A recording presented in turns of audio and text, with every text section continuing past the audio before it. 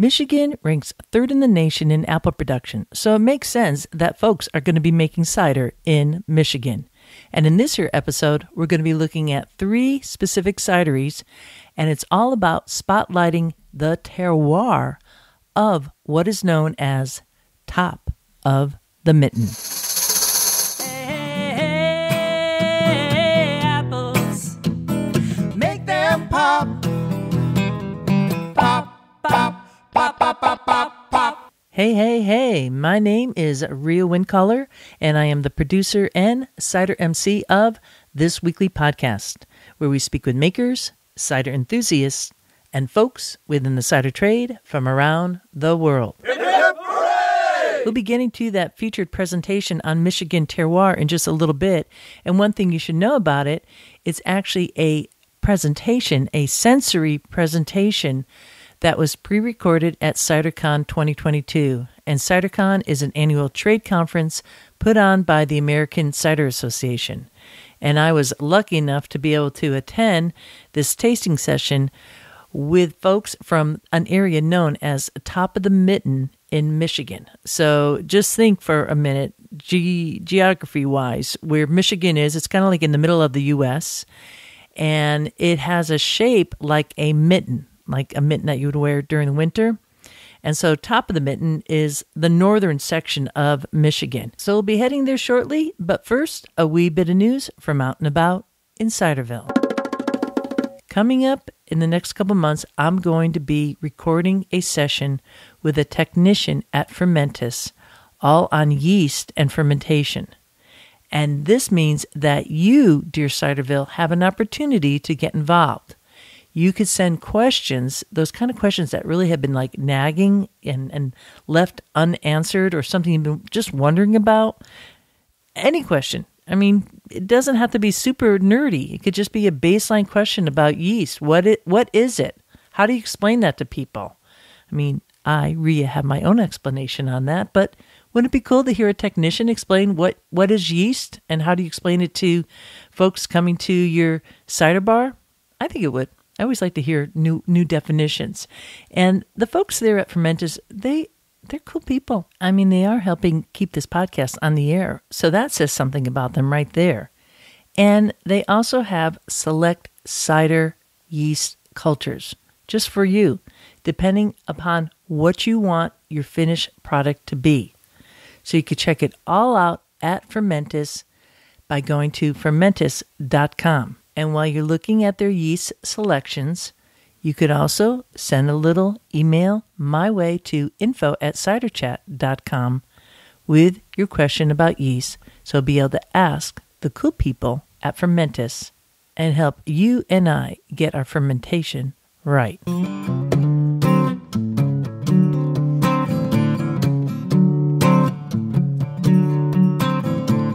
Strange apples. Mr. Quince, can you give us a little bit of a drum roll for this next segment? Roger that. After 2 long years, I could finally say we are going on a cider tour. Bravo! And we're headed to France. Oui, oui. The Talking Palms and I may be practicing French, but you don't need to speak French to be on this tour because we have a full-time translator throughout the entire trip. Plus, many of the makers that we visit love to practice their English with you. Très bien, Rhea. Très bien. That's perfect, Perry. You got it. Merci. This cider tour is scheduled September 18th through the 24th, and we'll be meeting with 8 makers throughout the week, and we'll also be having dinner with 2 of them, providing an opportunity for everyone to get to know each other, to raise a glass, and to feast on both the sights, the sound, the terroir in your glass with some of the world's best and finest cider makers. Hooray! We'll be visiting some of the famous cideries, such as Domaine de Pont. And at Domaine de Pont, we will have a very special tour with the master himself, my friend Etienne de Pont. And we'll also be visiting another local cidery, Domaine Marois. And that is led by Anthony Marois. And I'll tell you, if you have not had his ciders, you are really in for a treat. But don't tell that to Eric Bordelais, who we also will be visiting and have a very special cider dinner with Monsieur Beaudelet himself. Besides being in Pays d'Auge, which is one region of Normandy that is very apple-centric, we'll also be visiting the region known as Domfronte, where the Perry pears reign. Indeed, Ria, indeed. That's right, Perry pear. And there we'll visit the Musée de Poré and also visit the Pacoré family. And of course, this time around, we're going to Bretagne, or Brittany. But first, we head to Mont Saint-Michel, a World Heritage UNESCO site. So there is a lot happening on this tour, and yet you're going to have some free time to relax and enjoy the sight, sounds, and smells of France. Yes, there is a glass of cider waiting for you in France on this tour. So if you would like to come along with me and other fun-loving cider fans, send an email today to info@ciderchat.com. We're going to France. Ah, bien tout.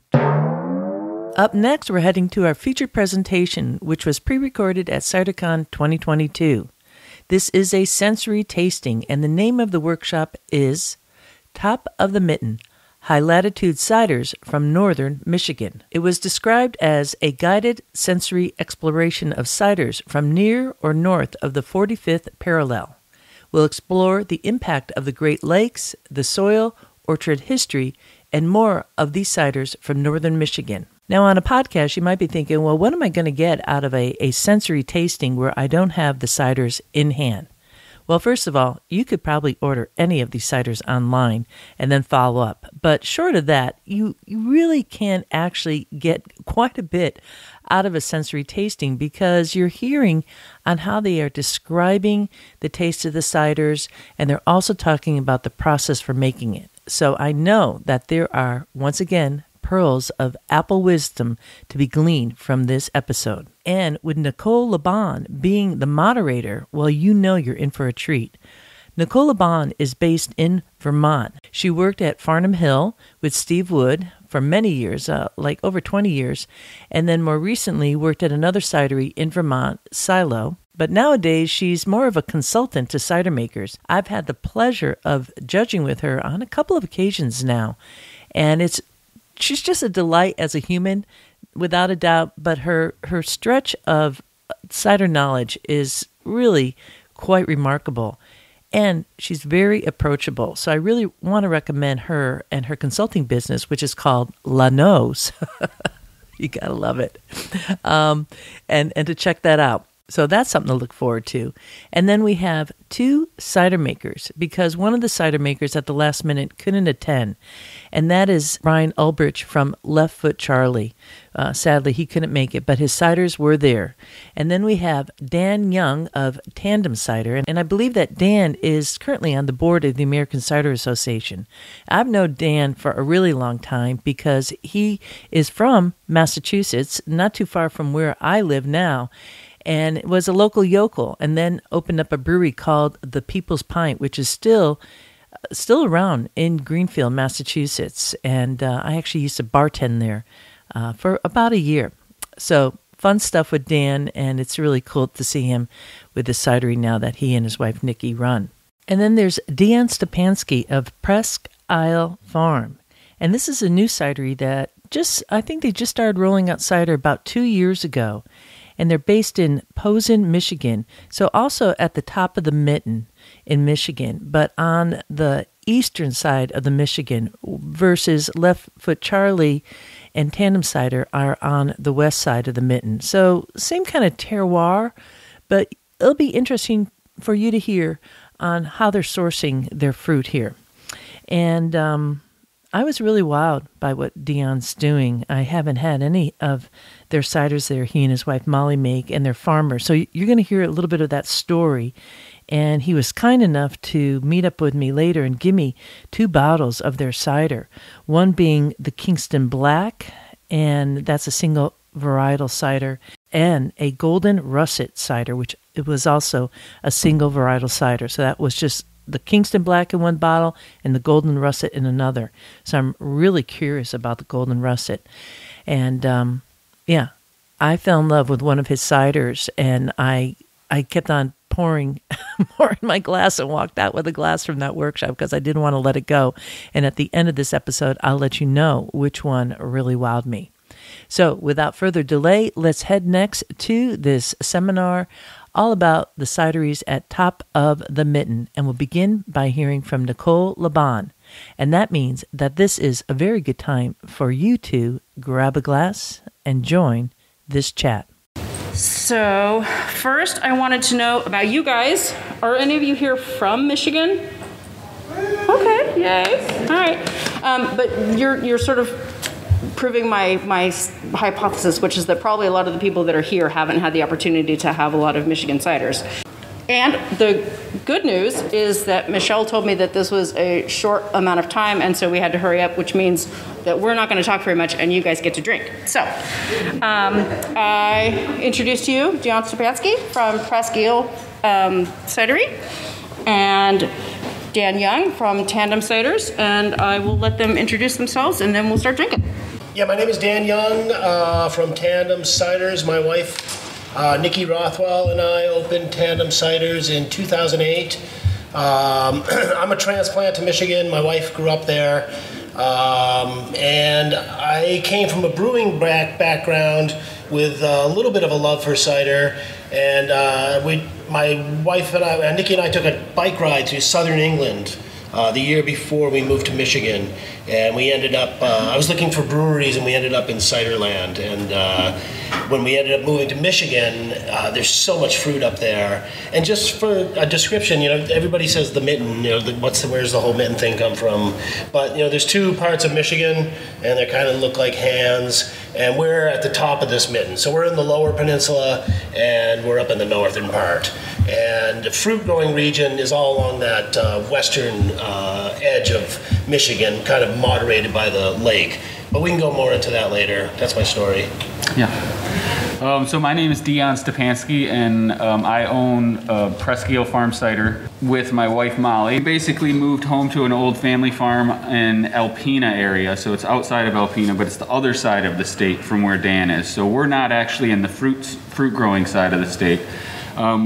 We moved back from living out west for many years, took over this old family farm that wasn't a vegetable farm at the time. It was kind of just an old homestead at that point. But we started an organic vegetable farm first and foremost. So we're just in our second year of pressing. We're still buying in most of our apples, have planted an orchard, but we're kind of first and foremost an organic vegetable farm. We grow in lots of greenhouses. Our focus is lettuce. We're lettuce farmers. So we're new to apples. Growing apples is definitely different than growing lettuce. So all of our fruit is purchased right now from the western side of the state, right around Dan's farm, actually, or Dan's cidery. And then this year we'll get into difficulties of cider fruit, but this year we couldn't get any fruit from the farmer we got it from last year, and so we did source some. Like most of our fruit this year is from Grand Rapids area, so that's like more commercial, huge commercial apple area.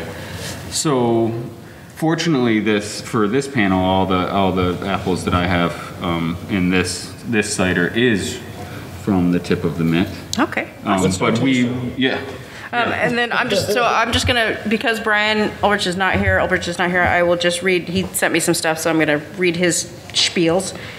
Left Foot Charley is a small winery and cidery in Traverse City, which, as I understand, is like top, right? Not quite on the very top. We're in this little nook here, right by the pinky. They started in 2004, focusing on white wines. They began producing hard cider in 2008. Currently, they make about 25,000 gallons of cider, all from apples grown on specific farms in their area. And they work directly with 5 farms, and they use a belt press. So, let's drink. Yeah. Okay, the first one, Dan is going to talk about his Earnest. Earnest is the one of our first ciders that we made with all, or not completely all, but a lot of true cider varieties. We opened up in 2008, and we really were crowing about, hey, we need cider-specific fruit. We can't make cider from these, regular apples. And we ended up making a lot of cider from regular apples. And our flagship is Smackintosh, which is mostly Macintosh apples. Our other bestseller is the Green Man, which is mostly Rhode Island greening. But this is our first foray. We had some growers who really took to growing cider-specific fruit, and this is 3 farms kind of combined. We have a base of Rhode Island greening from the tip of Old Mission Peninsula, which is another little peninsula that sticks out into Lake Michigan. And then the other fruit is from the Watkowski Farm, which is at the base of our county, and then also Kevin Schneider, who grows along the shores of Lake Leelanau. And it's pretty interesting. So this is a Tandem's take on this is, we've always been like super clean fermentation. We ferment all in stainless steel. We use, Red Star cote blanc at a cold, pretty cold temperature. And then we tend to stop the fermentation. We have a centrifuge. So we whip everything through that centrifuge and take out all the yeast. So everything's like super clean, I think, and pretty fresh. And then I think it's interesting because Dean's cider, the Farmhouse, is again a bunch of apples from those one of those same farms. Yeah. And your take on fermentation is a little bit different. Yeah. So the Farmhouse, then, if we're gonna just bounce around the Farmhouse, the majority of the apples, I guess I shouldn't say majority. I guess about 2/3 of the apples are from the Watkowski farm that he was talking about, and then the rest of them are literally from like right around the corner from his cidery. So very similar area, but our approach to fermentation is quite a bit different. We let everything ferment wild and spontaneously first, and really only pitch yeast if there's problem. So if fermentation doesn't take off, then we'll pitch. But we also do focus on only stainless steel or barrels. This year, just because we were, of capacity reasons, we did ferment in some totes, or 1 tote for the first time, but then pulled everything right out. And that's just our preference is to stay away from the totes. But yeah, and then scale-wise, I think is important. Is we're tiny. So this Farmhouse was the largest cider that we released this year, and we did like 100 cases of it. So very, very small. So just to let you guys know, in terms of a sensory and tasting perspective, I hadn't tasted any of these before I set the lineup. So I do have them going from what I was, I checked in with these guys, what's your profile, to go from, clean, dry to sort of the funky. So I was fascinated to find out that the apples are from similar areas, and so that's why we wanted to bounce back and forth a little bit. These are great. I like the Earnest. It's got a nice, the acidity is nice and bright in the nose, and you can still catch some of the same aromas in the nose on the Farmhouse too. Okay, so number 2 is the Porter's Perfection from Left Foot Charley. And what he said about this is this, so the reason we're sad that Brian Olbrich isn't here, Rick isn't here, is that he knows a lot about the soils, and then Dan was saying that so does Nikki. So we're going to do the best that we can, and also everybody wanted to share information. So if you guys are feeling like you'd like more, again, put your emails down or get in touch with us. So the soil matrix, he says, is the result of glacial tilling, which formed the Great Lakes in general, and gave this upper area a wide variety of indiscriminately placed soil types throughout the region. Just off the Antrium Shale Formation, this contributes pockets of clay among the sand and loam. Limestone, granite, and ancient fossilized seabeds were broken up and mixed in by the glacier as well, resulting in loose, draining alluvial soils from epochs long gone. The orchard on both sites sits on loamy knolls overlooking Lake Michigan. Okay, I was like, oh, and there's like no punctuation. The trees are on dwarf rootstock, but he forgot specifically which ones. About the Porter's Perfection. Eagle Ridge Farm in Grand Traverse County is where these were grown. This farm is about 8 miles south of the Antrium farm with a similar soil composition. particular site is predominantly sand, a little loam, and the A horizon, the higher loam, and the clay lying in bands beneath, starting at a depth of about 6 to 8 feet on average. It's planted in a slender spindle trellis design. This was part of an experiment that was planted in 2010 to see which bittersweet and bitter sharp apples could thrive in northern Michigan. Most of you guys probably know that up until around that time, Michigan was mostly working with dessert fruit, so this was newer. There were 600 trees and about 15 varieties. Porter's is a consistent producer from this site with even crops since 2016. They began isolating it as a single varietal cider in 2019. It's also used in some blends like their Eagle's Ransom, which is in the Michigan draft trailer over in the hall. And he says, based on this block, I would recommend more plantings of the variety. It has tremendous blending potential. It blends very well with with varieties like Ida Red, Jonathan Winesap Empire, can add depth and body to these traditional Michigan varieties. And he says, while it's not his goal to move away entirely from the heritage of snappy, bright acidity, these tannic varieties can help expand the potential for diversity in both the orchard and the cidery. He says he's not convinced that the slender spindle system is the best way to go. Verdict is still out, but it seems to be okay for Porter's Perfection. He's not sure about the long-term prospects, though, for the tree health and the vitality. And so this Porter's Perfection, he says the sugar at harvest was 16 bricks. They fermented it with fresco yeast from Renaissance. And on this one, the final pH is 3.4, and it's 7.9%. And this was bottle conditioned. Cheers. So just a comment about Porter's Perfection for us. We haven't ever used the apple, but from a growing perspective, it's the tree that we've actually planted the most of. So we just started our first plantings about 4 years ago, and in that planting, we just planted a bunch of different varieties. And the Porter's Perfection just like took off. So in contrast, like Kingston is just doing horrible. They're still just like whips that like won't grow. And Porter's Perfection are the most beautiful, biggest trees. So we're actually really excited about the potential for growing that tree, actually. And I'm a total sucker for tannins, so I really love this. These are some pretty strong tannins, though. They're not gentle. But I think as a blending opportunity, this is pretty impressive as a single varietal. That's good. So what do you guys think about this? Yay, Porter's Perfection? All right. Okay, go Crabster. Crabster. Crabster, we started making Crabster when we first opened as a blend of wild foraged apples. You know, we had time back then to like drive around and pick apples. What? And now it seems ridiculous. But now we've moved into domestic crabs that are used as pollinizers, and also in this particular one, there's some cider-specific fruit that came from the Varietal farm as well. So it's about half greenings. We use greenings a lot.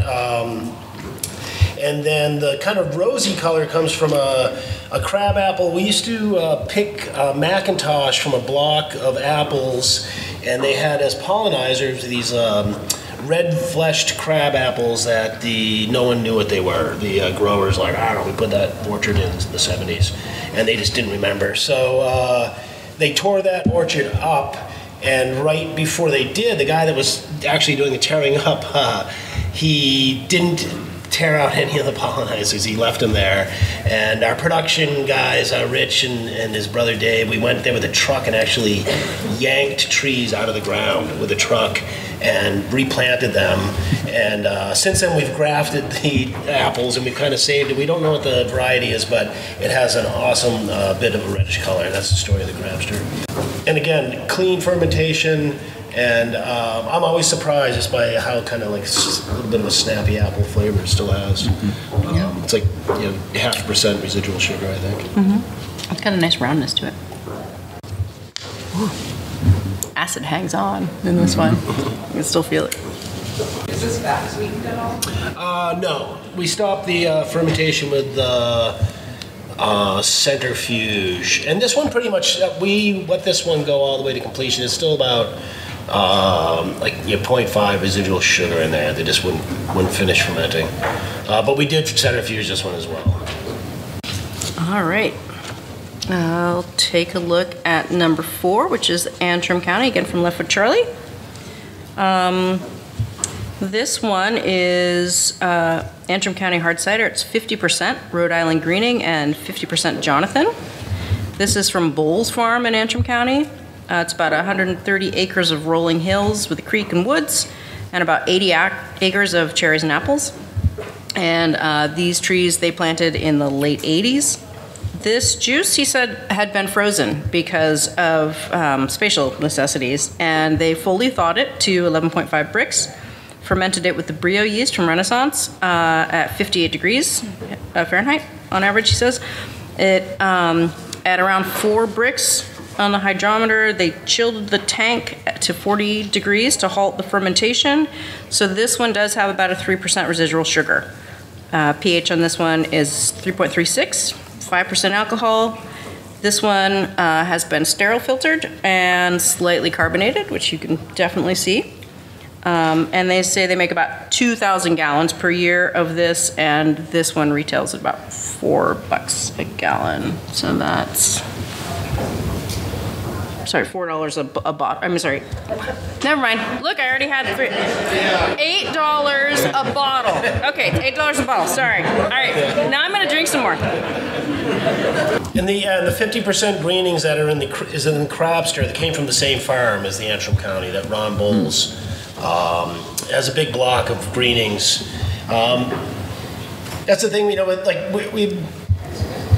we're looking for cider-specific apples, and I said we spent we based one of our ciders on these Rhode Island greenings, and now guys are trying to figure out if they should even keep them in the ground. It's not worth it sometimes for them to keep them planted. So now it's our thing. It's like, oh, well, no, it is. Like, we're willing to pay you a decent price. And Ron's been really great to work with. He's an old guy, and he's a great grower for sure.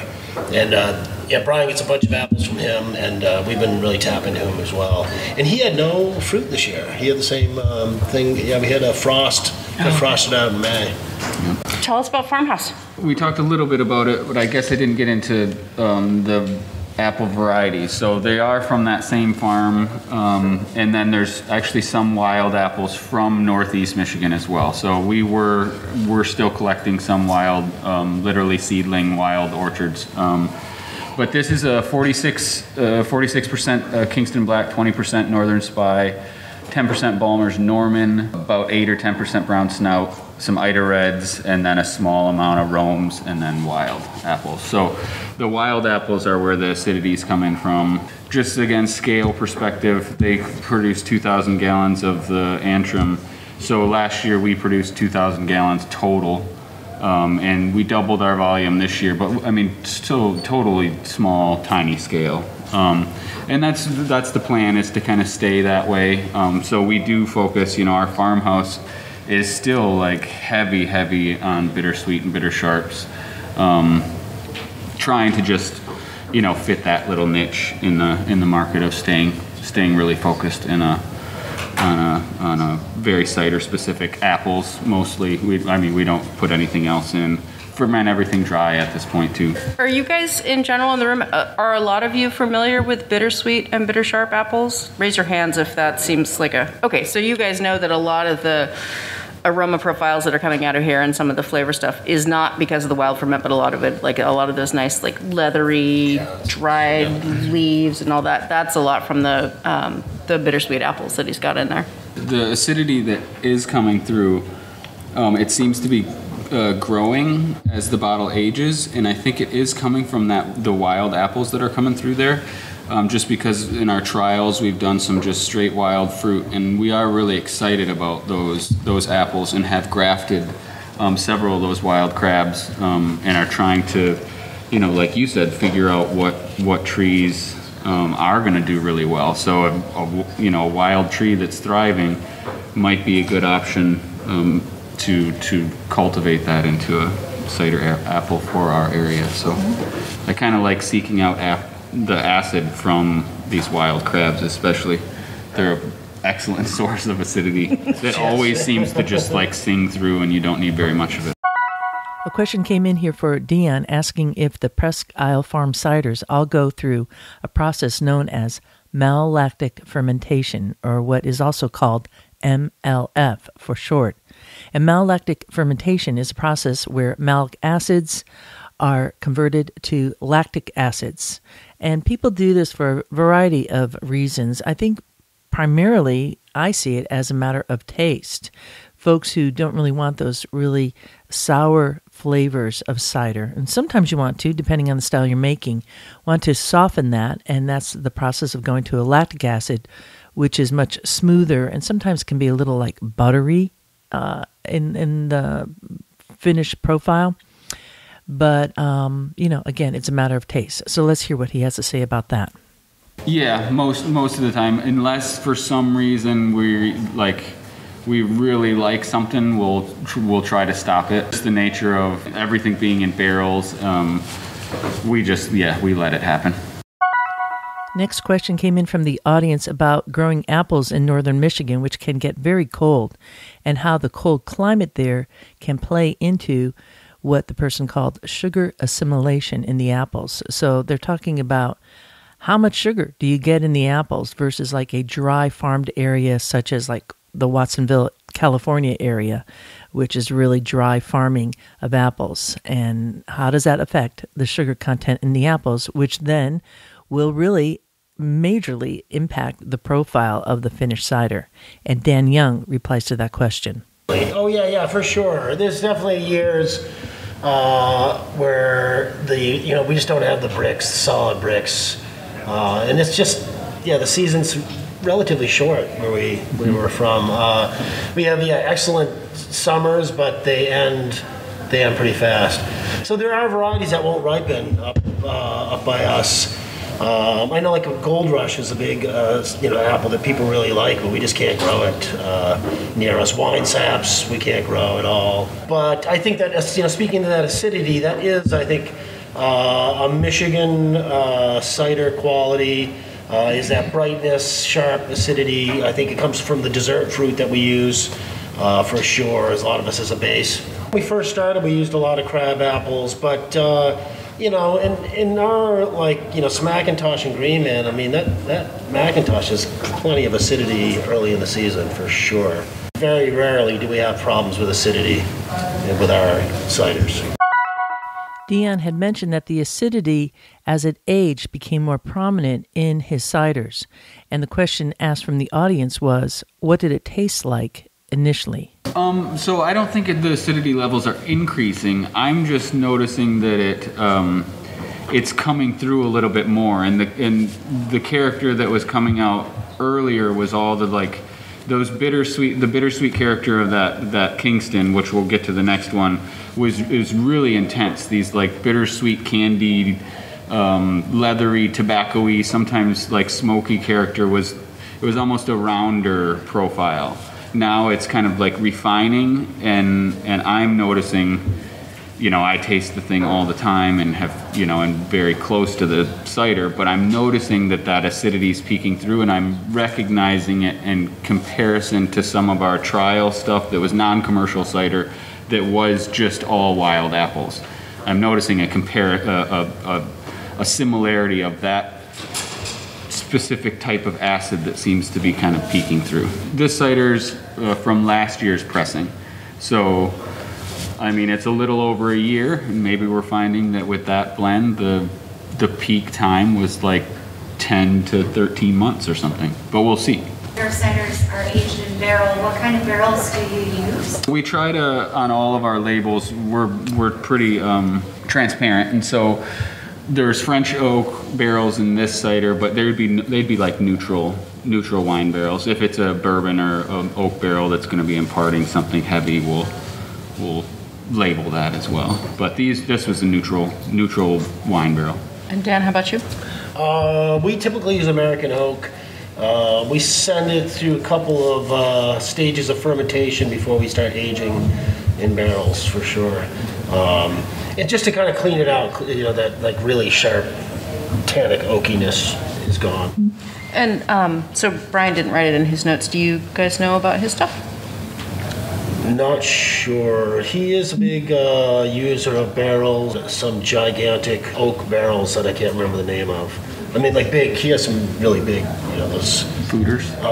Fooders, maybe they're called. Yeah. I mean, so for me, I'm not getting anything, like none of these taste like newer oak to me. So out of curiosity, I know in the winemaking world, American oak is not necessarily so prized because it can give off some of those like tropical flavors to the wine. For sure. You find that with your ciders. Yeah, you can definitely catch some of that. We use a lot of oak. We make a pommeau that we use that American oak for, and I'm okay with those flavors coming through with that. You know, I think we're trying to make an American product, so that's why we went for the American oak. And there was a winemaker in Michigan that really sold me on those barrels. They're made from oak, usually aged like 36 months from Missouri, but he was a big, but he really pushed those as a winemaker. So I said, well, if he's using them, I'm okay with that. And I think that's where we started using those oak barrels from. How long are you aging in there? For the pommeau, we try to, we're up to about 3.5 years now. We're trying to get to like 5 years before we sell it, but it's hard to do that. And you're talking about mostly new American oak for that? Yes, yep. All new American oak? All new American oak. We've dabbled with certainly like bourbon. There's a bunch of distilleries up in our neighborhood. And so we've dabbled with, aging cider in different barrels for sure. But those have been like one-off things we've done in our tasting room. But yeah, rum barrels, what's it, like Mammoth? Excuse me? Yes, yeah, we usually get like a medium toast on those. Because we played around for a few years on different, toasts on those barrels, but I think in the end we just like, the medium toast. And again, we do a couple of rounds of ferments. Those ciders we can, sell in our tasting room, it's kind of one-off, super oaky things. But before we age the pommeau in those barrels. Barrel aging ciders is always a hot topic as more and more cider makers are slowly moving towards that trend. And it takes a lot of practice to learn how to barrel age ciders, for sure. So Dion is being asked here, what is the length of time that Presque Isle Farm barrel ages their ciders? So we'll ferment in all the barrels, and then it basically stays in the barrel until it's bottled. So, we start bottling. There's some stuff that's great right now, so we're actually maybe even next week going to pull a few things out that taste really good and they're ready to go. But we actually don't rack off the lees in any of our barrels either. We use batonnage and mix everything back in.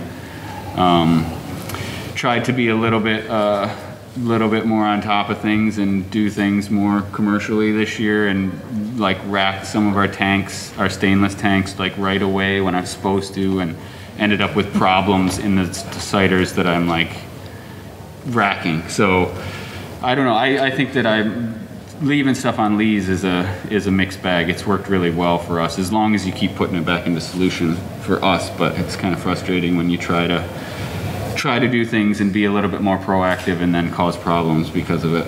All right, use that to segue into the Kingston Black. So Kingston Black, this is a blend of 2 different barrels and then 1 stainless tank. In the stainless tank, we did pitch yeast in. The barrels were again neutral French oak barrels, and the barrels were both wild fermented. We don't filter anything. In July, I bottled some up off of just to take and drink, but it actually wasn't finished in July. So sitting in our cellar at 50 degrees, it kind of continued on, and we just really had to keep waiting and waiting. So we haven't really sold much of this yet because we didn't bottle it that long ago. It took almost a year to finish, but it was still moving, so we just waited and waited. We want to just sulfite a little bit right at bottling, but we do actually use we'll go into a bright tank, so we're not bottle conditioning. So that's a little bit different. I just like, since we're going wild with so much stuff and leaving so much up in the air that at bottling, I kind of like the control of still really light carbonation too. I don't think the bitter sweets and bitter sharps, they can get really overpowered if the carbonation's too high, and that can happen pretty easily with bottle conditioned stuff. So I like the mellow carbonation. But this is beautiful. This is probably my favorite cider of ours right now. It just turned out splendidly.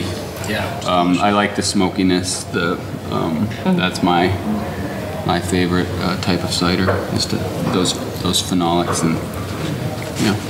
I like this because one of the things that I like out of Kingston Black is sometimes it throws sort of this like candied or caramel orange kind of flavor, and this is one of the few ones that I've had it in.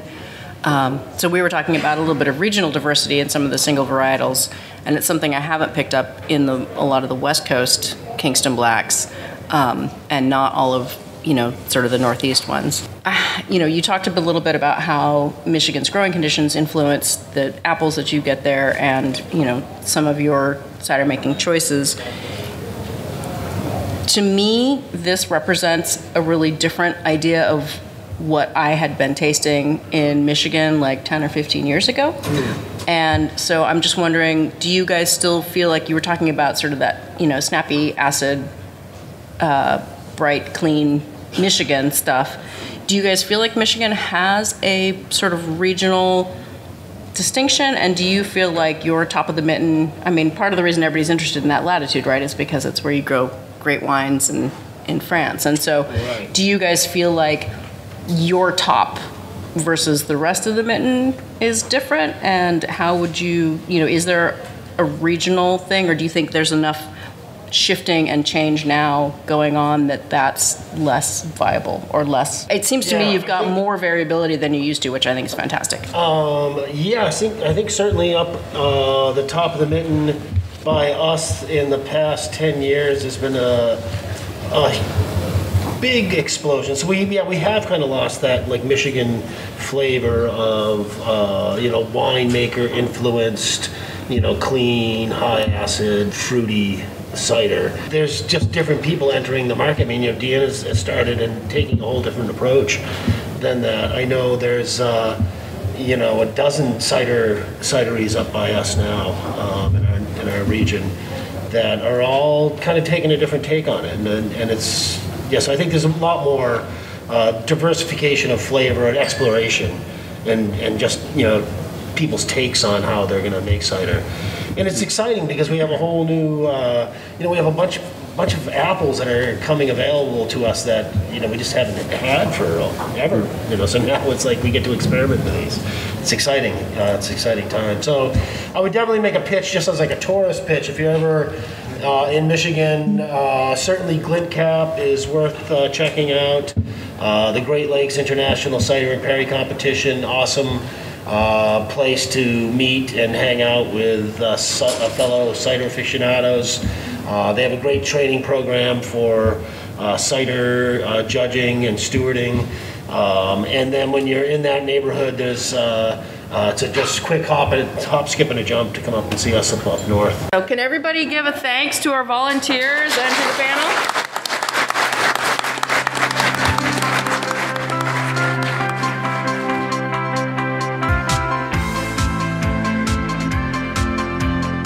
This pre-recorded workshop from CiderCon 2022 once again was titled Top of the Mitten. Again, the moderator was Nicole LeGrand, and you heard from Dan Stepanski of Presque Isle Farm, Dan Young of Tandem Ciders, and also ciders tasted from Left Foot Charley, all Michigan-based cideries. And as Dan said, there's a lot going on there. In fact, Cider Chat has a number of episodes from Michigan cideries, and most recently had a recording with Patrick McCauley, all on cider mills down in the Ann Arbor region of Michigan, and there's amazing history. So I will be putting links in the show notes for this here episode 314, so you could check out some of those Michigan cideries that are still in operation. And having been to the area known as the Ridge during apple blossom, I'll tell you, it was just absolutely breathtaking. So I hope soon you might be headed to Michigan to check out their ciders. And to follow up on my earlier statement on what cider I walked out of that workshop with and actually wanted to kind of grab as many bottles as I could, but they're already all poured, well, that was the Farmhouse cider from Presque Isle Farm. It was just smooth as, a baby's behind. What can I say? I do have a tendency to go for ciders that go through malolactic fermentation, so that's just my preference, but that doesn't mean it's the only way to roll. And of course, Left Foot Charley and Tandem Cider had excellent ciders too. But yeah, that Farmhouse cider just was the cat's meow.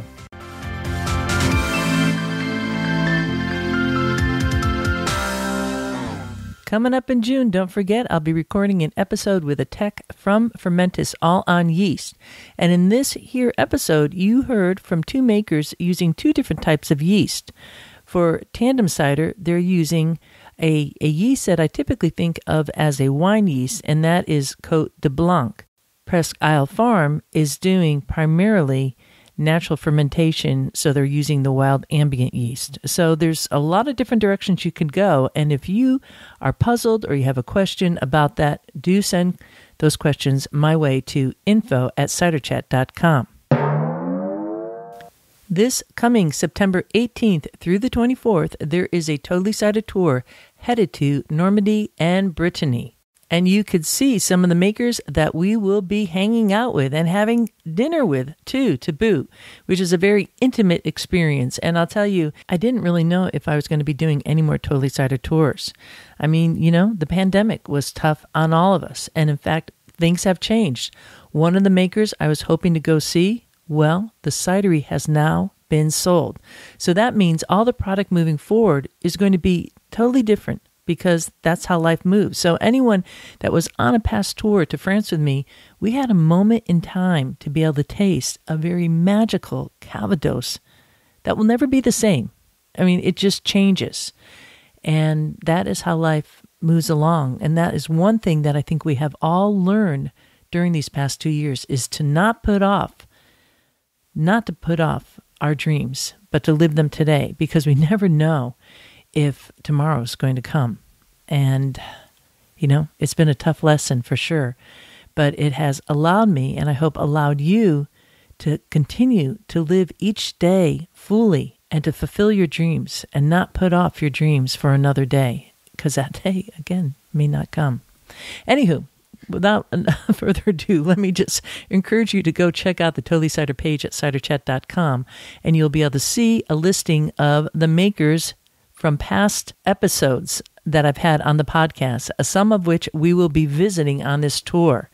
I just cannot wait to see these folks, and I know that they can't wait to see all of us heading there September 18th through the 24th. Send an email my way if you're interested in going along, and soon this tour will be released to the public. A big tip of the glass to all the fine folks who support this podcast monthly through the Cider Chat Patreon page. You too can become a patron by going to the Cider Chat Patreon page, which is spelled Patreon. Yes! And with that, I leave you here. This is Rio Wind Caller signing off for now. Looking forward to seeing you in Ciderville.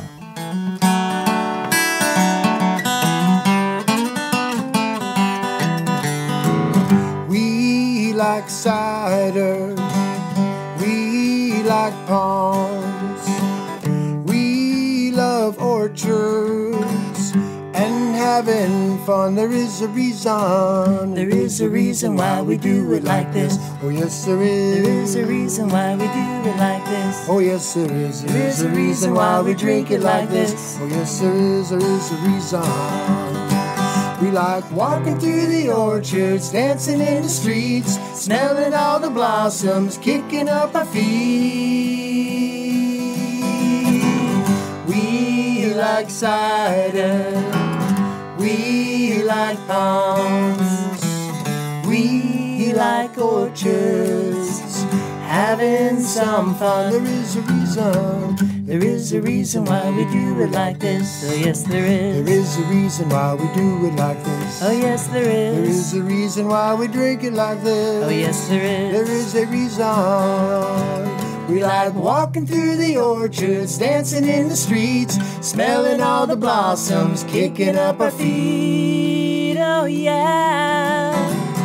We like cider. Oh yes, we do. We like palm. Oh yes, we do. We love orchards, having some fun. There is a reason. There is a reason why we do it like this. Ba-da-da-dum. There is a reason why we do it like this. Ba-da-da-dum. There is a reason why we drink it like this. Ba-da-da-dum. Ba-da-da-dum. We like walking down the orchards, dancing in the streets, smelling all the blossoms, kicking up our feet. Oh yeah.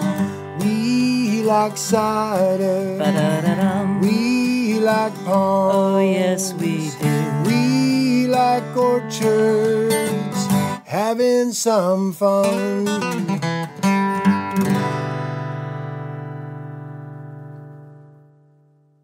Yeehaw!